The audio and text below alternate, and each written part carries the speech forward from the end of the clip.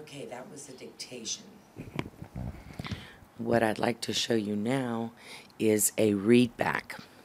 So if I hit F8,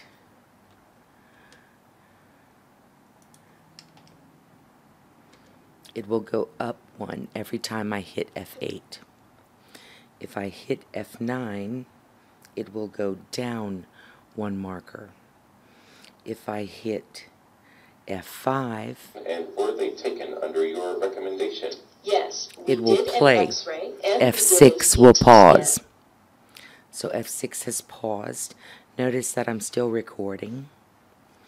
I can hit F7 to switch from one channel to another.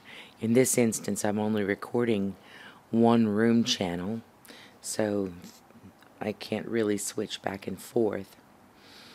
But I'll also show you another option that's called Open for Readback, and that's this icon here. And the way it works is that you click on this option and you come to the main menu.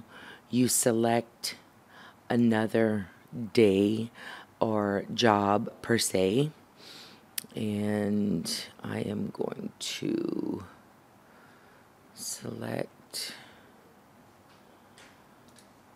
this one, and I'll just click on open. That will bring me to that document in scope, and I can click on any part of that document, anywhere at all. And here I'm playing from this one. This just so happens to be the same dictation. If I hit F6, I'll pause it. And then when I'm done doing my readback from here, I can also use Control F if I need to find something very specific for the readback.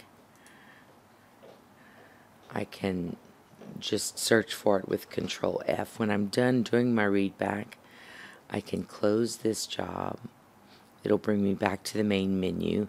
If I want to see a different job for a readback, I can select it and do another readback, go into that job, or I can just close it by clicking on the X in the upper right hand corner, and that returns me to the document that I'm currently in.